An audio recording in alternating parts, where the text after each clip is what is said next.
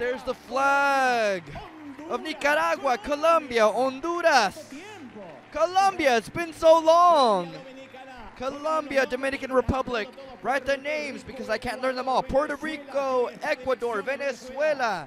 Venezuela is having elections today. Dominican Republic, Puerto Rico.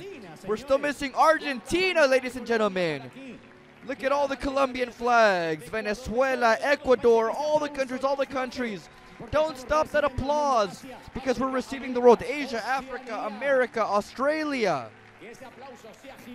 Let that applause be gigantic, ladies and gentlemen. How beautiful. I'm not going to say anything about Colombia because I'm a gentleman. First of all, first, I'm not going to say anything. Second, Colombia. No, because last time they told me don't say anything because nobody cares about soccer rivalries. The only important thing is that Argentina wins. All the rest doesn't matter, but we're happy.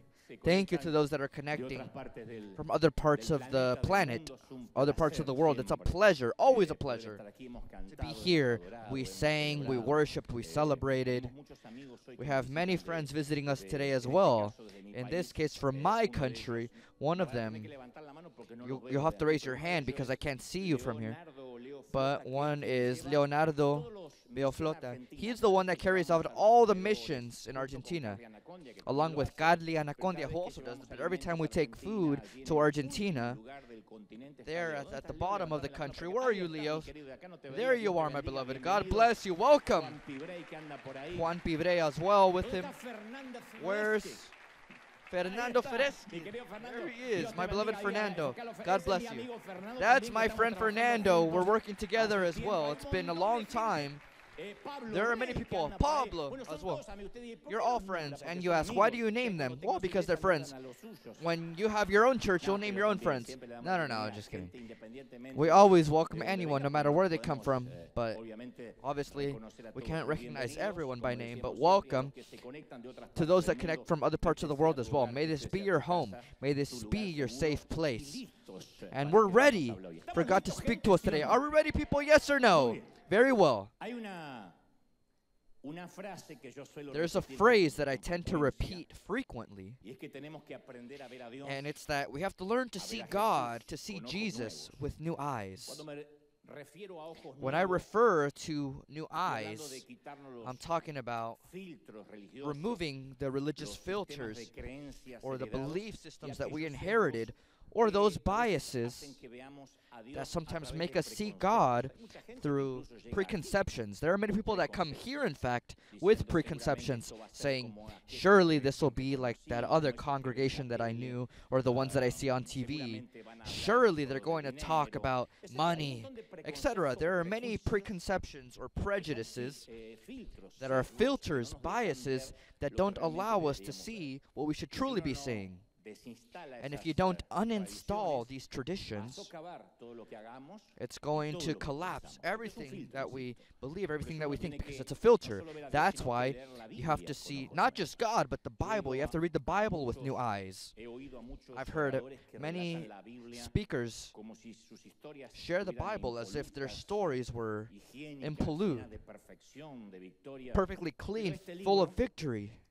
But this book always deals with real people, with real problems that experimented real traumas, and they're written here in a raw way.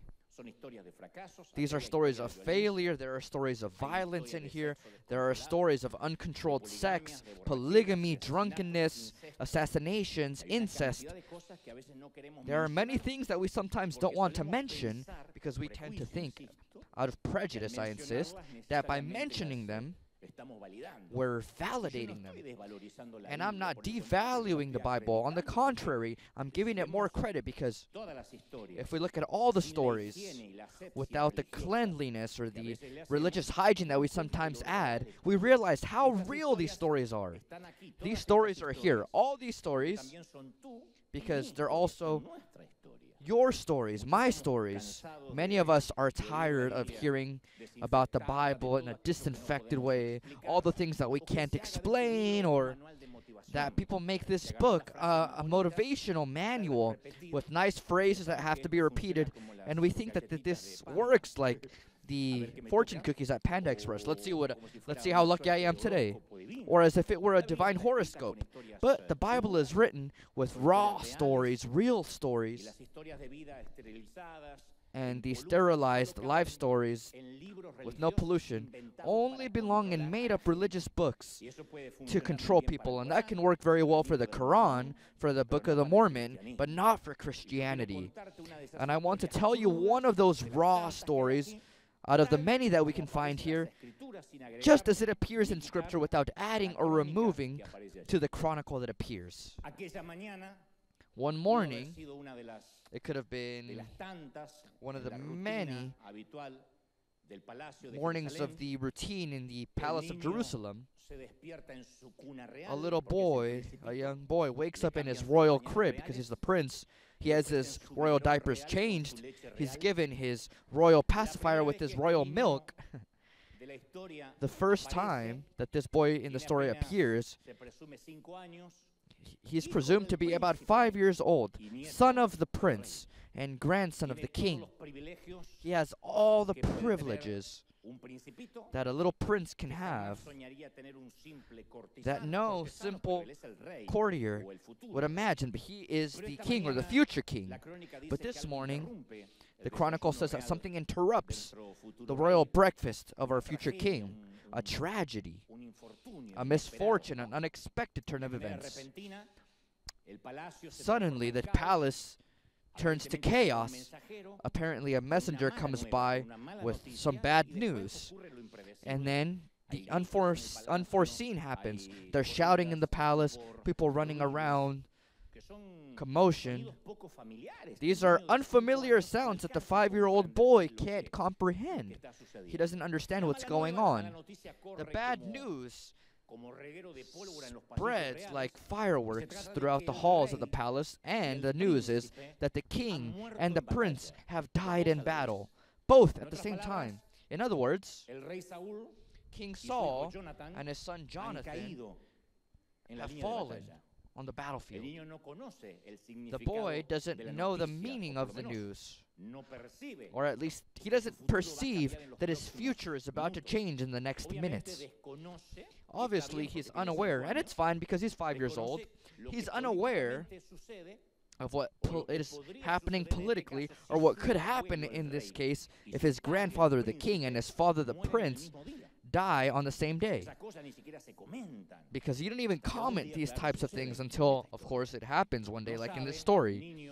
The boy doesn't know that if the monarch and his immediate heir die on the same day, then someone else will come after the crown and after the throne. And obviously they will attempt to murder the child who is the natural heir. But I insist, since the infant ignores that his life is in danger, it's not surprising that in the midst of the chaos, he continues playing with his Nintendos and Royal PlayStations. But his nurse, his nanny, his keeper, does understand a bit of political conspiracies, or at least somebody shares it with her, and she considers that an innocent child shouldn't die over these pathetic interests in the monarchy. And the nurse knows, his babysitter knows, that somebody will want to get rid of the small natural heir. So she takes him into her arms, and she runs into the forest, knowing that there's not even time to pack the basic necessities. She has to run with the child to save his life, but something much worse will happen this morning. In the adrenaline rush of escaping with the young boy to save his life, the nurse runs into the forest and doesn't realize or doesn't see a rock or a branch that is crossing the path, almost at ground level. And so the woman falls face first. She stumbles over, and the little boy rolls on the ground. And you can hear a dry crack that leaves the woman stupefied. And the boy doesn't stop crying violently. The fall fractured both of the boy's ankles, And so in an attempt to continue, she lifts up the boy and she realizes that the boy's two ankles are now hanging flaccid and flimsily. But there's no turning back. She knows that the only thing to do is to continue running to save this young boy's life. I told you that this wasn't a fair story. The same day that the boy was left an orphan, without a grandfather, without a father, is the same day he abandons the palace, and so the person that was carrying him in their arms drops him, and he becomes a cripple for the rest of his life. And it all happened with a crack on the road, an involuntary drop of someone that was trying to save his life. And through the years, story tells us that other young boys his age grew up just like him, except they had girlfriends, they graduated. But he could only imagine it because somebody dropped him, somebody let him fall. His social life is completely damaged. He could have been a king. He could have been the natural heir to the throne. With just a snap of a fingers, he could have had an army at his disposition. But now he's just the Prince of Oblivion. His name is Mephibosheth. He has his ankles broken, but more than anything, his spirit is broken. And like someone has said, there are no prosthetics for a broken soul. And this is the first point that I want to arrive at this morning, because the majority of us that are adults, we live a moment in our childhood where somebody let us fall. All of us. This isn't to bring up anyone's trauma or for us to kill ourselves in mass, but we all have to recognize that at one point or another, somebody let us fall. In fact, men that relate with women have to be aware that they're dealing with the results and influences of that woman's experiences in her childhood. She conserves a little girl inside of her. The same thing goes for women that live with an adult man. They should also be aware that they're in continual contact with that boy that man once was. It's not the same thing as marrying someone that's immature. I'm not saying that. I'm talking about the fact that all men hide a boy behind traumas, biases, beliefs. So you can't confuse the glamorous sound of high heels and makeup, designer suits that gentlemen wear. No, you have to learn to hear the sound of those little feet. Those feet formed by adversity, by hidden secrets. A spouse can get to know their partner that's by their side only if they can help them heal at one point or another those wounds from childhood. You don't have to be a psychologist or a therapist for that. You just need common sense. We all have that pain of that crack that cosmetics can't hide. It's that broken little boy that always has that adult captive, that adult that's now very quiet. My mother and I, her children, we always complained about my father's prolonged silence. He was worse than Homer Simpson. He never spoke. So my father's communications were, at most, through inhumane efforts, he would say, ask your mother. That's all he would say. And my mom would say, how can you be so quiet? But then, our grandmother, his mother, the German, came to live at home with us for some time, and she told us about the childhood that my father had gone through, him and his other brothers. And there we understood that it was a miracle that my father was still breathing. It was a miracle that he would go on to have a family, and then we understood his silence. Behind that rough, hostile, irate man, what we found was a scared little boy. And through the years, I've learned that God is the only one that has the ability to erase what sex, what wine or money can't make disappear. God is the only mender of broken ankles, broken wrists. He is the one that heals the trauma in that quiet man that simulates rudeness. I know many of you must know someone like this if we don't have someone like that here today. God is the only one that can heal that woman that has that empty gaze that not even the best eyeliner can hide. And Jesus said that he came to heal those that were broken in their hearts. And in Greek, the term for broken means shattered, literally shattered. That's what happens when you push a glass jar or a glass cup off the kitchen counter. That glass cup will break into so many pieces that it'll be impossible to recover. It's better to throw it out. The second word in Greek is cardia. When he said, I came to heal the brokenhearted, he used the word cardia, which means heart, which is where we get the word cardiac or cardiology from. Jesus was saying that he can make our hearts, or he can do for our hearts, what would be impossible for anyone else. And some of us that were dropped at one point or another, maybe we didn't break our ankles, but our heart was shattered into pieces in one way or another. It's possible that we all have a sad story to tell. If I were to ask, who has a sad story? We would stay here to live because we all have a sad story to tell. But without a doubt, the most painful thing is that the people that we trusted in the most, these are the people that on certain occasions dropped us on the ground. They let us fall because it's your dad that tells you that you're beautiful. The first compliment you'll receive from the opposite sex is your father, your first boyfriend, the one that'll say, you're so beautiful. Even if you're ugly, your dad will tell you you're beautiful. Fathers always lie. Your dad will tell you, you're a champion, little boy, even if you're a loser. Your dad is the one that carries you on his shoulders, the one that fights against the monsters under the bed, the one that tells you you're worth a lot, the one that tells you, little girl, don't agree to the first boy that wants to take you to bed. But one day, that dad abandons you when you need him the most, or a close cousin, or an uncle, or a neighbor. A close family friend takes away the most precious thing that you had, which was your innocence. Or maybe something even more complex that you wouldn't even dare share with your friends because you don't talk about those things. These are things that you can't really explain or you can't articulate.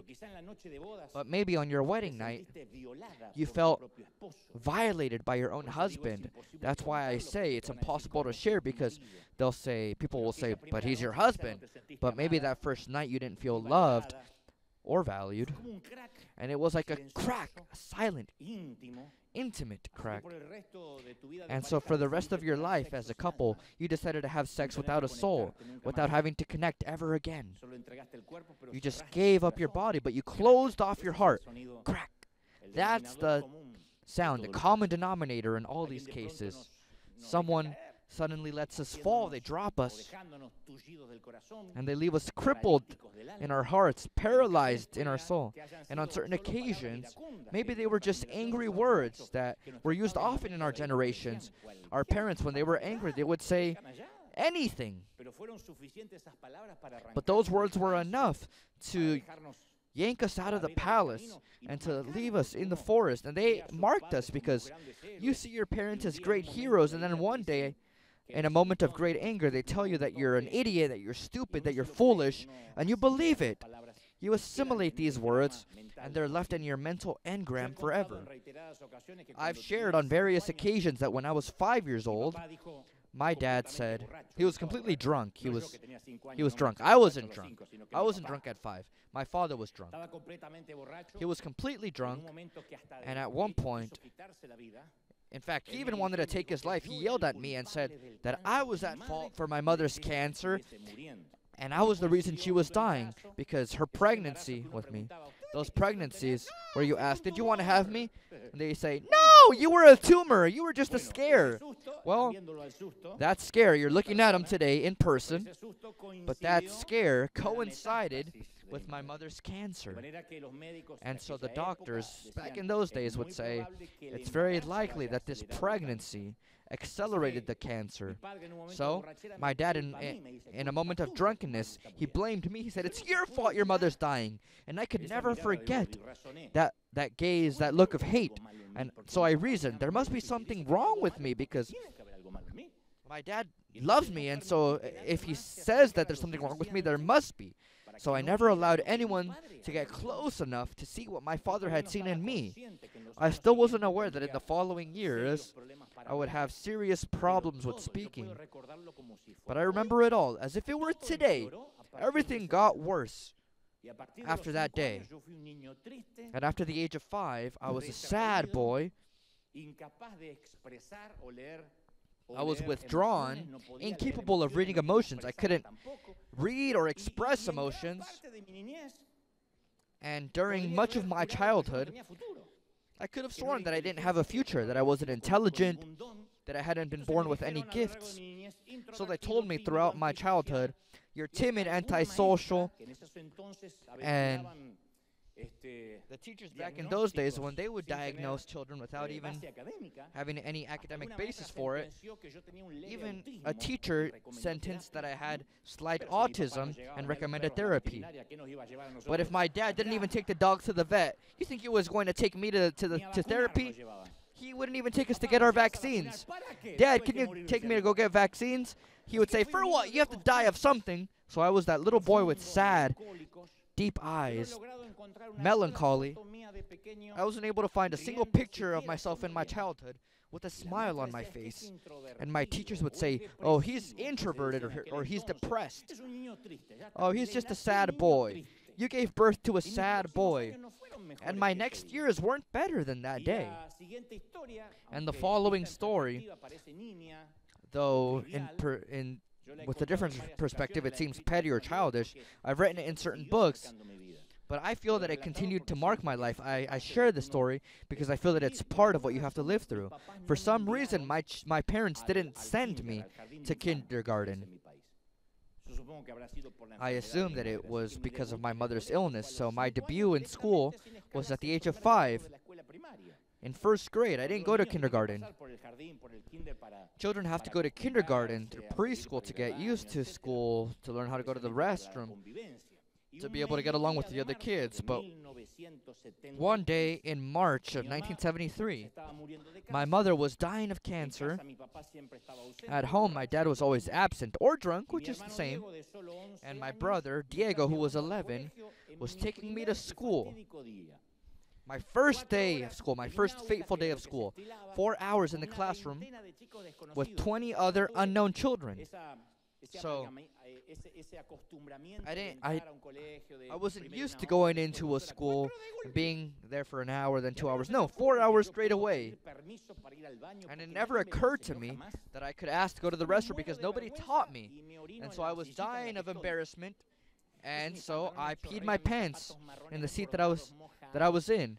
My corduroy pants were completely soaked. My arms were covering my face, and I stayed there sitting for as long as I could.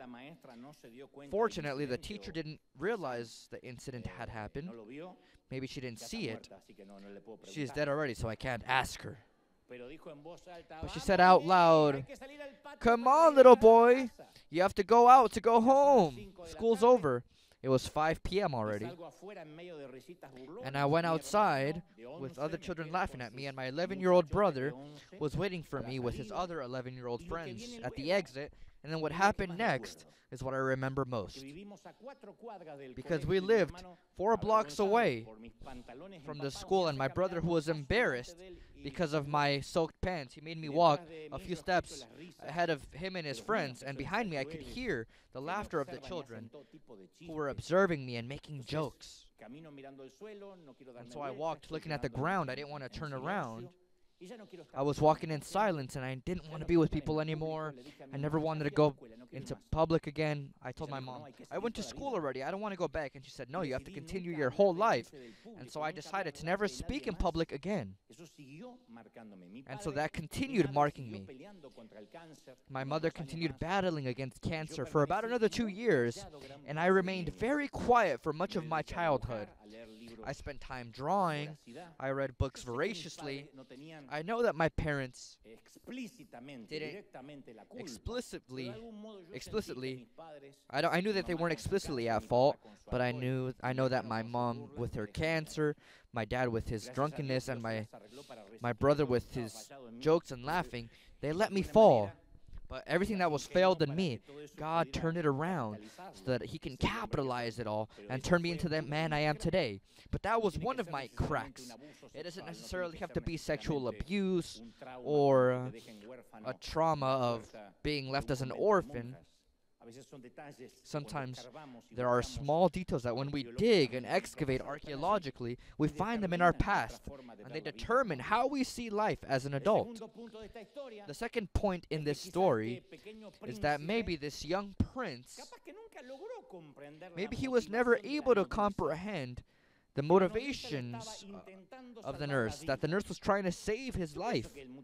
I think that the little boy, the kid, as he grew up, I'm sure that he cursed the nurse on more than one occasion, or maybe he did it frequently. Something like, "You should have been more careful. How can an adult woman be so stupid to stumble over a branch? What do you mean you didn't see it?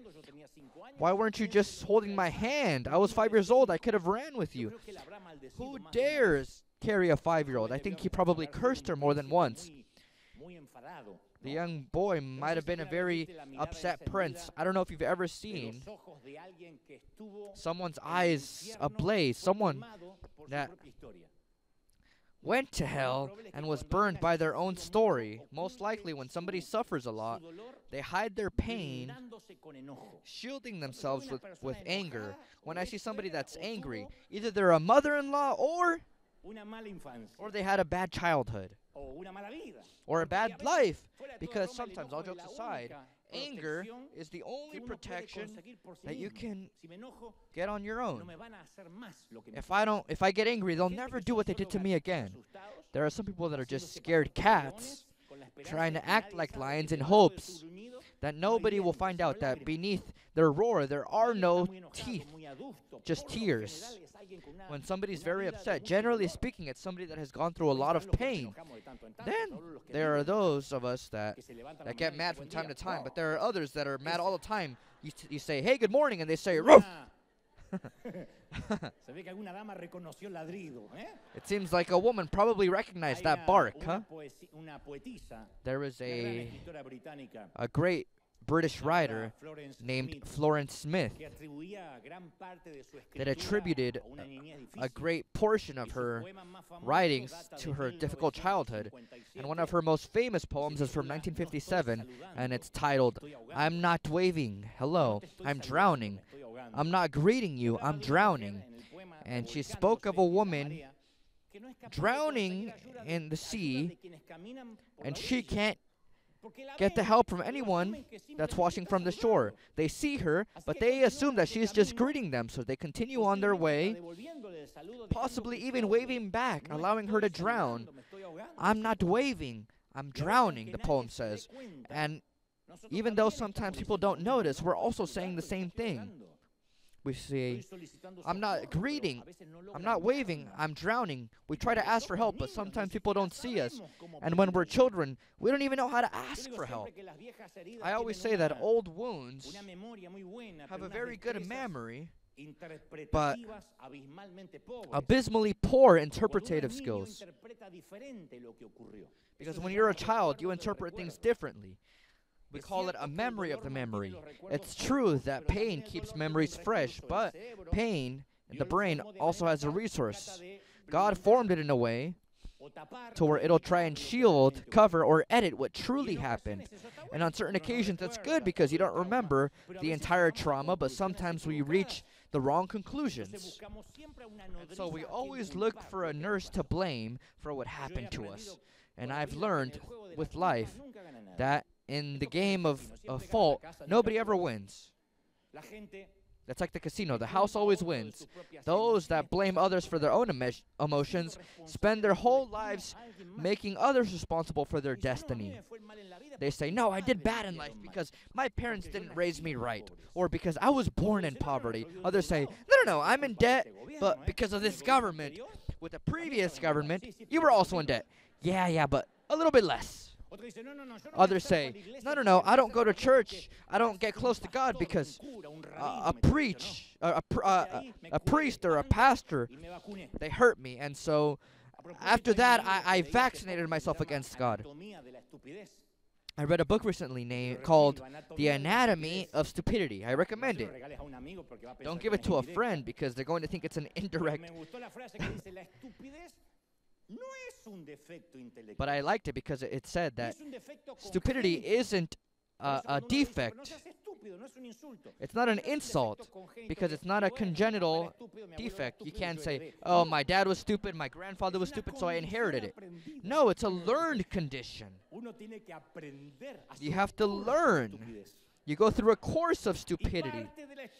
And part of that learned stupidity is victimizing. That's stupidity learned by excellence. When you make yourself the victim and you say, well, it's what I was dealt. It was the nurse's fault that I am the way I am. When you live your life blaming others, the only thing that we're going to accomplish is anger. And the third point in this story is how someone might have lived this trauma, someone that was included in this story as just a supporting role. The nurse. We always think about the boy who was left a cripple, but what about the nurse? The guilt that she must have felt, that she had to deal with for years, right? How many times do you think she dreamt of that escape from the palace once and again? On how many occasions do you think she recounted that tragic morning, thinking if she would have left sooner, if she would have left later, if she would have taken another path, if she would have looked down and noticed the branch? The young boy would be fine. He wouldn't be a prince because he had to be exiled, but he would have use of extremities. She probably thought, why did I drop him? Because the young boy blames her all the time. I've heard of many people that battle against a distorted image of something that happened in the past, and they are left self-obsessed over what happened. There are people that say, I heard during counseling once that a woman said, my mother used to say that I am toxic, and she's right. I damage everything that I touch, all the relationships that I'm in. Other women have said, my first husband was an abuser, and now my current husband abuses me as well, so I think I attract these men. Maybe I deserve it. Another woman says, I can't have children, so it must be a punishment of something that I did in the past. The point is the same. What's wrong inside of me? And the opposite of those that blame others, you can also find people that blame themselves. If I were a modern preacher, I would tell you, tell the person next to you, don't blame yourself. But I know that there are many people that feel blame over everything. And when that happens, what do? Well, we look to relate or get closer to people that make us feel more and more blame, more fault, and that attracts us. And that has to do with the natural attraction. If you were brought up in a home where everything was chaos, you know there are homes where everything's crazy, shouting, pass me the salt, what? So, chaos for you is normal. If shouting and tantrums filled your mind when you were young, then chaos is your soundtrack for your adult life. You have to continue shouting. There are people that worship God shouting, Lord! Because they think that God has a problem with hearing like their husband does. So they shout. Shouting is your soundtrack. If your family was cold and not very expressive, then you tend to drag that treatment on with your spouse. You say, oh, well, my dad was cold. He wouldn't even say good morning. Well, then why do you have to repeat the pattern? Well, because that's how my dad was. And your grandpa? Even worse. If your sexual purity was violated or altered when you were a little boy or a little girl, well, then maybe sex is the first thing that you offer in a relationship because that's what was expected of you, or because you believe that in offering that, that's where your value resides, and that's where your personality is validated. Really, the opposite should happen, but when we haven't resolved certain problems, our lives always gravitate around the bad things that we know. And since we always desire to close cycles, God created us to close out seasons without believing it or knowing it, we're attracted to the same thing that we never resolve to see if we can close that cycle. I know women that were brought up by violent fathers, and when they got married, they chose a man that looked just like their father, and you feel like saying, really? Because by not resolving it, they chose what they already knew. There are people that choose what they assume to be normal in a relationship. There are women that like to be not subjected, but slapped across the face when they raise their voice. And you ask why? Well, that's their normal. They don't know what a healthy relationship looks like, and they don't know that they're in a cycle that they cannot escape. And I ask myself, if the nurse repeated that pattern of guilt, and I think that yes, she might have. She must have concluded that the same way she ruined the young prince's life, she must have said, the only thing they asked me to do was to take care of the king's grandson, and I couldn't even do that. So I'm sure that whoever I'm around, I'll definitely ruin their lives. That's why I don't believe that that woman ever got married. I don't think she ever wanted a serious relationship, because she must have thought, whoever I'm around, I ruined their lives. If I ruined a 5-year-old boy's life, what can I expect in my adult life? And the fourth point in the story is that we have to be aware this morning that maybe on top of letting us fall, maybe we've let somebody fall. I know, for example, that divorce is the end of a common dream. And when something collapses, the glass scatters all over. But that doesn't necessarily mean that if your dreams didn't come true, then your children's dreams can't happen. While you're in the process of picking up all the glass shards, you have to be careful to not involve your children. I know it sounds like something childish, and everybody would say, no, I could never. But the word pervert, according to the official dictionary, it means to deviate something from its natural use. Perversion isn't just sexual. When we deviate the natural use of a child, we're perverting them. And many parents caused us stress by perverting us with adult problems that we couldn't process because we were too small.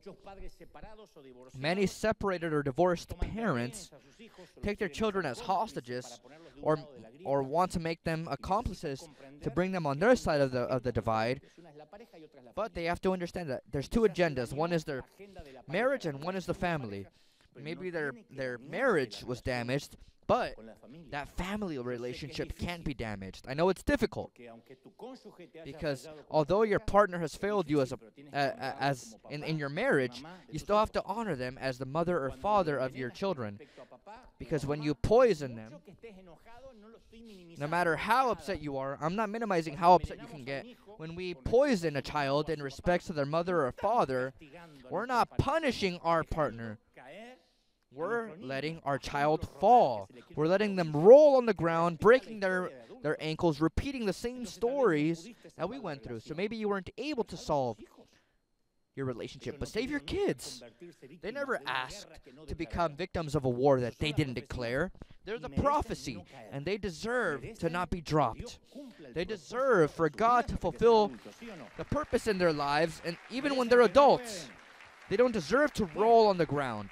Well, the story of our exiled prince tells us that he had to spend the rest of his life in captivity in a place called Lo-Debar, a place where dreams die and where kings, obviously, in this case, become beggars.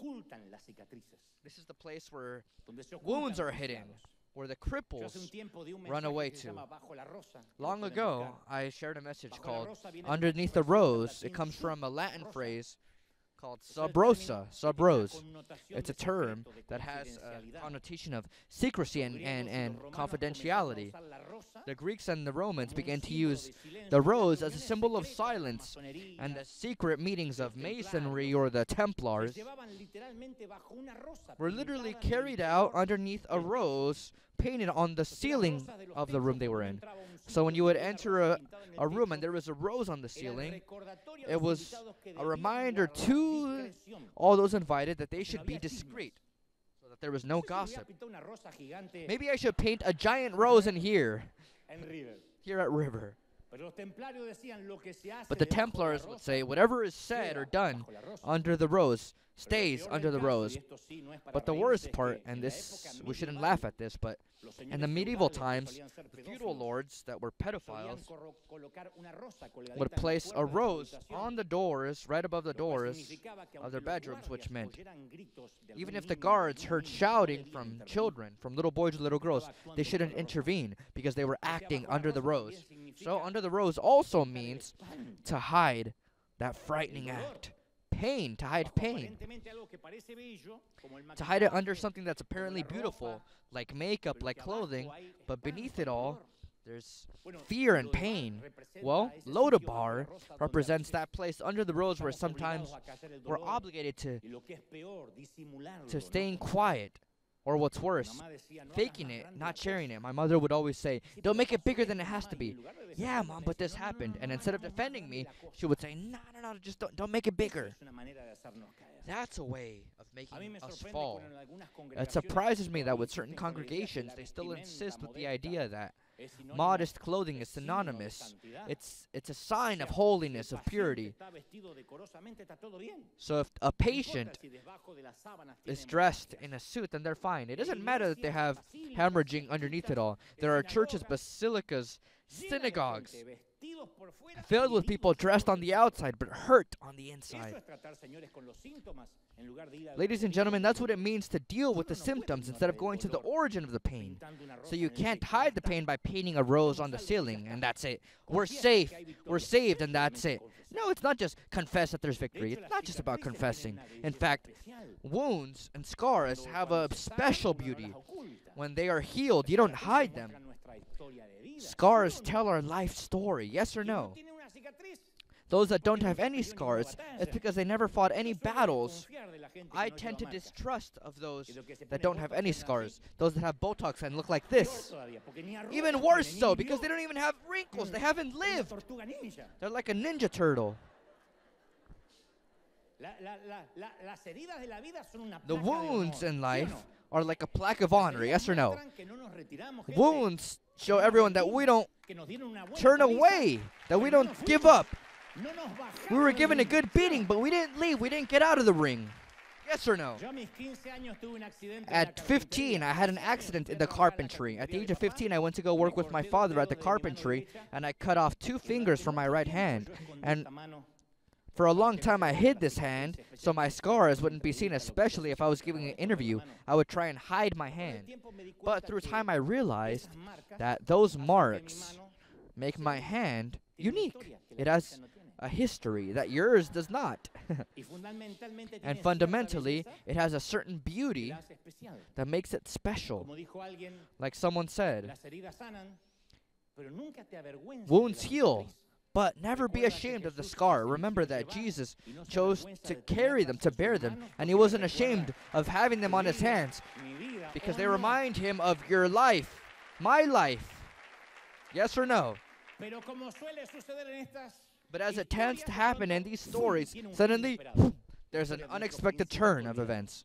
The story of our Prince of Oblivion. A few years go by, we would assume that maybe 20, 25 years later, and King David, the new king, who was now occupying Saul's throne, the grandfather of the forgotten prince, one day wakes up a little worried. Most likely, the previous night, he had a reoccurring nightmare, or maybe it was just a certain hunch that he felt. And so David calls his assistants, and it occurs to him to ask if, in fact,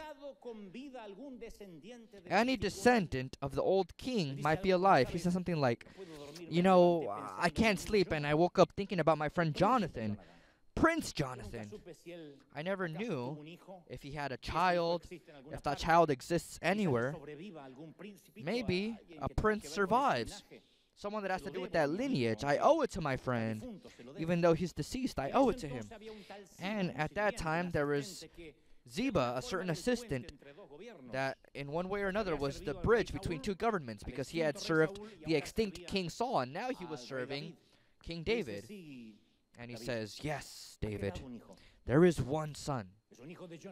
He's Jonathan's son, but you know, he lives in exile, hidden in a place called Lodabar. That's where beggars tend to go, people that are living on the streets. And David can't believe what he's hearing. He doesn't believe it. And so he gives the order immediately. He says, well, what are you waiting for? Go and get him. Tell him that I want him to come to the palace now. He's my friend's son. He's a prince. Even if he's not the natural heir to the crown. Bathsheba clarifies and says, well, there's a small problem, Your Majesty. The man is crippled. No matter how much we call him, he won't come on his own. We can give an official communication, but he can't come. And I think today, this very morning, there are many people like this, or afternoon, evening, night, wherever you're watching me from. There are many people in this condition. There are people that know they have a second opportunity, and they've heard the edict from the king, but they're far too broken to return. I've dealt with many people like this in the last years. People that have said, I want to do things right, but, you know, I can't. Life hit them too hard, and now they can't walk on their own. They can't get close to God on their own. They know what they have to do. They know that what they're doing now is incorrect, but they can't get up. They have every intention, but that intention remains between the origin and destiny, like Mephibosheth, like this young boy. I know that in his mind he wanted to walk, but his legs didn't listen, and so the intention remains in its origin, and he stays where he is. And so when David hears about this, he resolves it pragmatically. He tells Ziba to go all the way to Lodabar, take a caravan from the court, and to bring him, to carry him back to the palace. That day also comes for all those that are disabled in their souls, the day that somebody comes to look for you. In this case, a royal committee arrives in Lodabar, and I love this special effect because I'm going to put it in almost every message.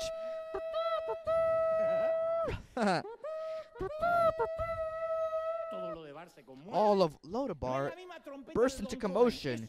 It's not the same trumpet as Mr. Cohen. It's another one. We don't have the budget for diverse effects. And so the messenger of the king reads from a scroll. The royal edict proclaims that you return to your condition as prince. The king has asked you to join him at his table with the rest of his princes, his children. On this day, it is edict and law. And one that was taken away from the palace, being a child, now returns, carried to the palace. Now as an adult, he returns to the silence of the palace.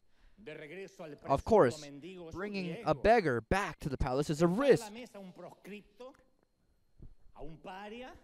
To sit an heir, someone that was a refugee for his entire life, that's not something that everyone's going to understand. That's a risk. There's a phrase that always fascinated me, and it's the phrase, a calculated risk. It was made up during the Second World War. It was part of the military jargon. When they would plan a mission and decide how many soldiers they might lose. And so that term calculated risk became popular. It became popular in commerce and human resources before anyone is hired. They calculate the risk. If the potential value of obtaining them goes beyond the cost to hire them, and if the value is greater, then they'll take on the risk. Your wife says, Mom wants to come over. You have to calculate the risk.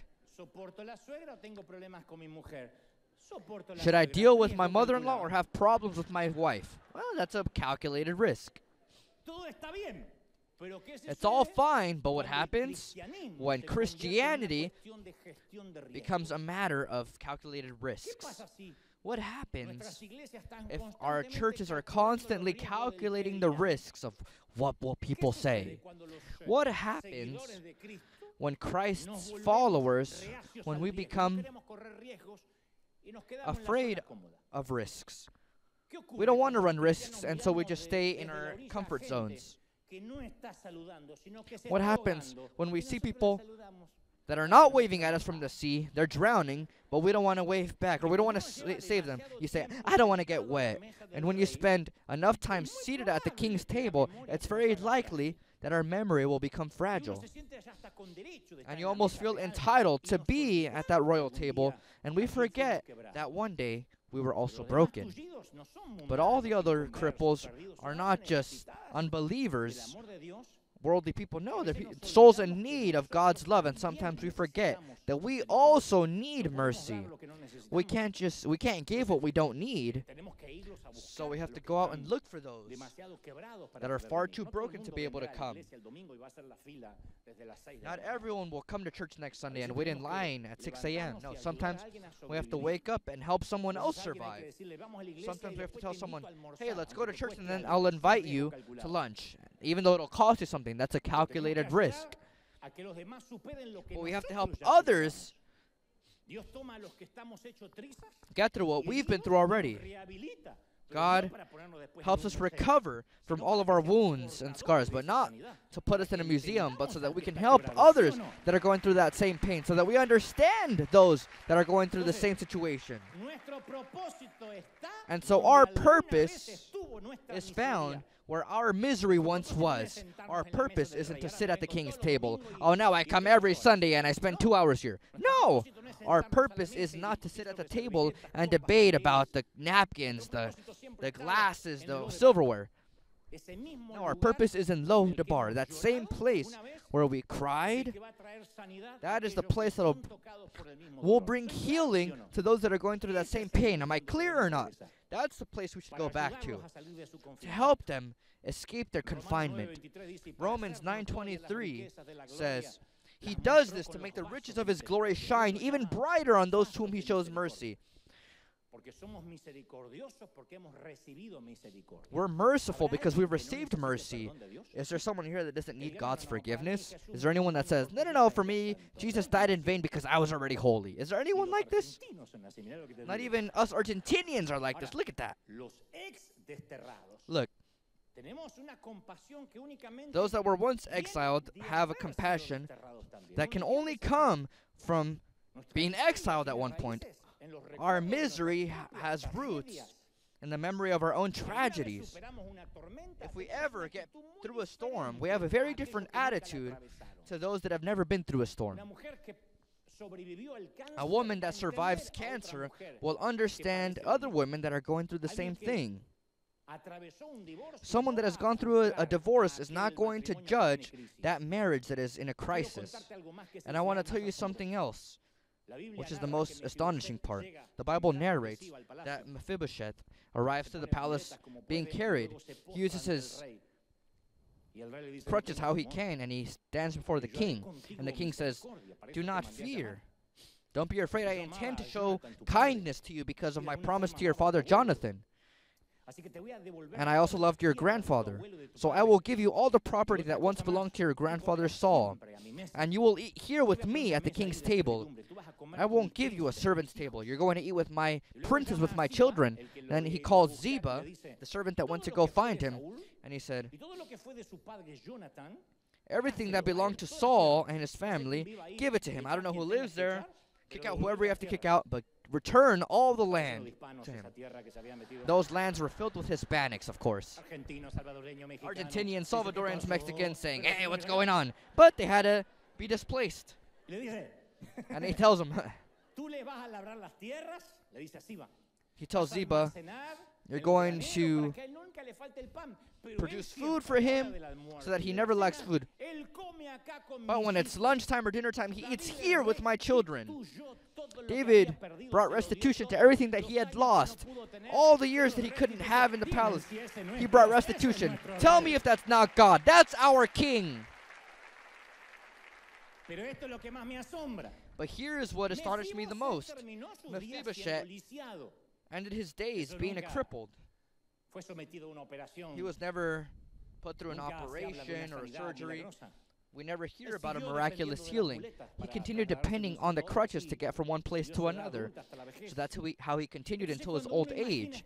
So when you imagine this story, you can commit the mistake of thinking that he was a beggar seated at the table, like someone that brings in a homeless person during the holidays.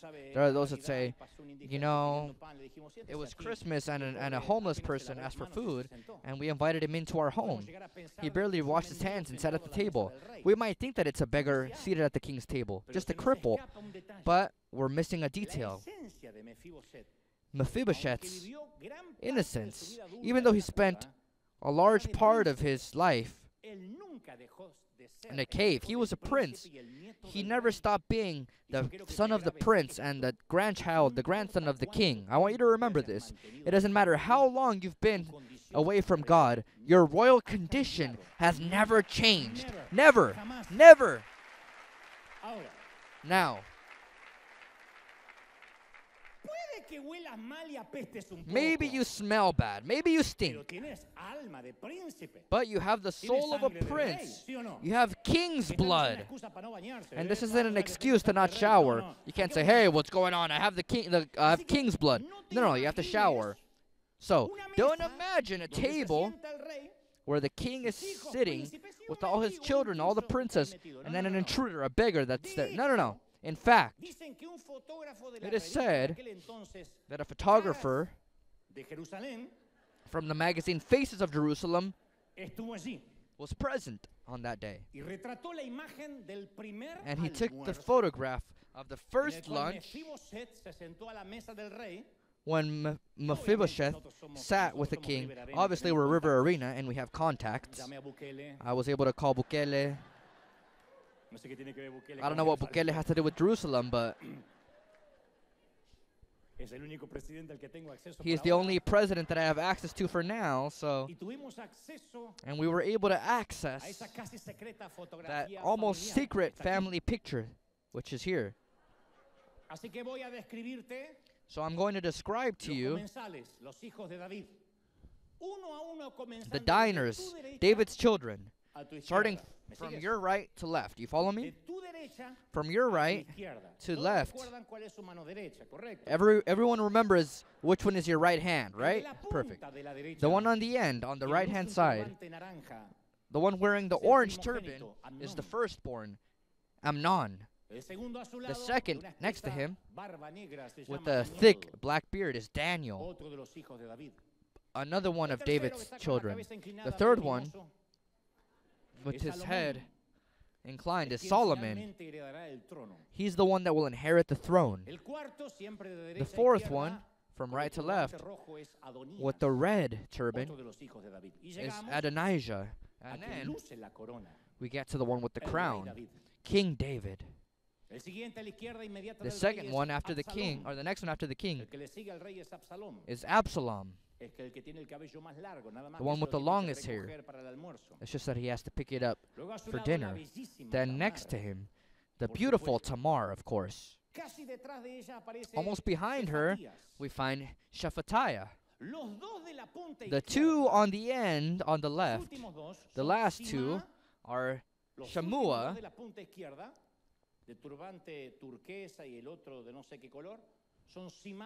We have Shammua and Elishama. And the third one, counting from your left, the one that looks the most handsome, almost Argentinian. Show me the third one from the left, please, director.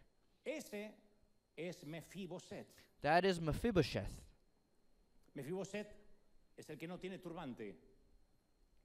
Mephibosheth is the one not wearing a turban. He's the one that looks like he's in a soap opera at 6-7 Central. They say he was the first Argentinian in history. As you might see, there is no difference between him or the other princes or any of the other children. It happens almost in secret, but I'm sure that this detail, nobody saw this detail. This is the most important detail in the whole picture.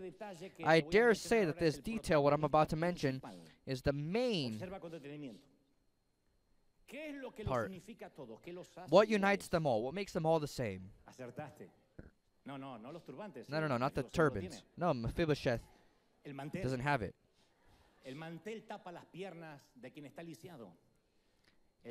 The cloth on the table, it covers all their feet. It covers everyone's condition. It doesn't show the one that can't walk. No one said after seeing this picture, oh, there's a cripple. No, that cloth is God's grace, which covers up our wounds and makes us look like princes. It's marvelous, people, isn't it? Someone has to celebrate more than that. Now, to be a child, a son or daughter of God, has nothing to do with being worthy. Nobody is worthy. That's where the phrase comes from, that I'm too wicked to go to church. Well, those of us that are here are not better than the rest. To be a prince or a princess or an heir to the throne has nothing to do with how long we've lived in the palace. Ephesians 2:8 says, God saved you by his grace when you believed. And you can't take credit for this. It is a gift from God. Salvation is not a reward for the good we have done, so that none of us can boast about it. We can't say, oh, well, I've done a lot of nice things for God, that's why I'm saved, or I've donated a lot. No.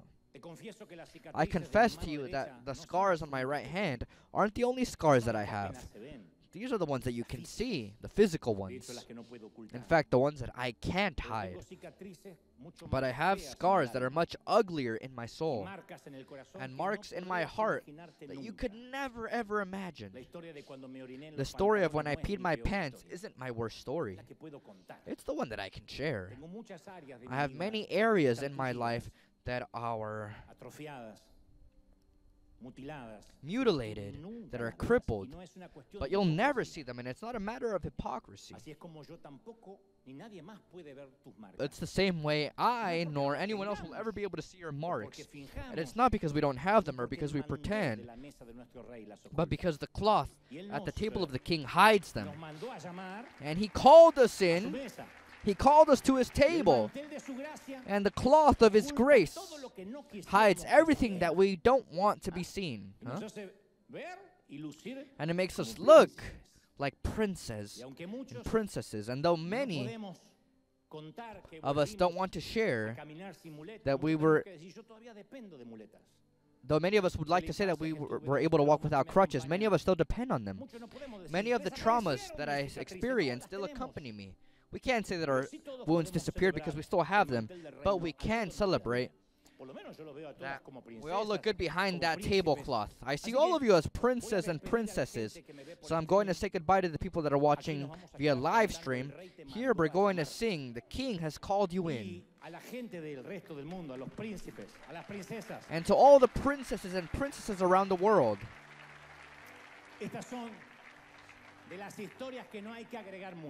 These are the stories that you don't have to add much to. These are the ones that you should meditate on, thinking about the most marvelous thing that has happened to us. The cloth makes us different. We can't be petulant. When you remember that there's a time where the lunch ends. There's a time where Absalom says, Dad, I'm going to work. Solomon says, I'm going to continue, I don't know, writing poems. Prose. Someone else gets up. Amnon says, I'm going to continue practicing with my sword, but there's only one that stays after everyone leaves. After the dessert, after the coffee, the one that has to wait for help. And Ziba comes, brings his crutches, and with his crippled feet, he leaves to his quarters. Nobody dares think that he's not a prince. Not even those wounds make him someone less important. It's not a disability that determines his identity, but he knows that he's there due to grace. I assume that there are princes that would look good without the cloth, but I'm like Mephibosheth. I look good behind the cloth. There's no suits, no makeup, no lights that can make me look like a son of the king. If it's not his grace and his forgiveness, I'm a broken man like the majority of you. A man with crippled parts and pieces with terrifying scars, but for some reason, something surrounds me here and during the week. And so then, what was ugly transformed into something beautiful, something attractive. It's not a natural gift. It's not being born as a star or having high self-esteem. No, that's just knowing that grace does what crutches could never do.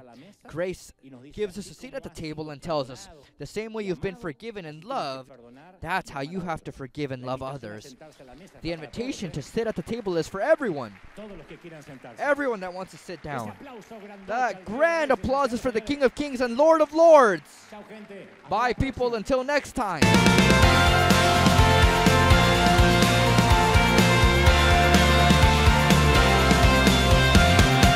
Apareciste una noche de soledad, abandonado y perdido te reconocí. Tu voz diciéndome no temas, yo estoy aquí. El Padre me envió por ti y me curaste las heridas, me sanaste, mi Jesús. Todas mis cargas las dejaste allí en la cruz. Algo tan grande no lo puedo comprender.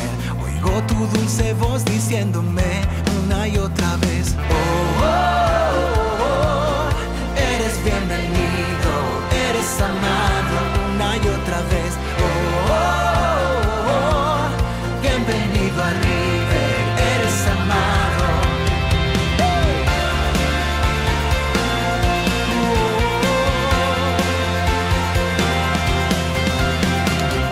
Apareciste en una noche de soledad, abandonado y perdido te reconocí. Tu voz diciéndome no temas, yo estoy aquí.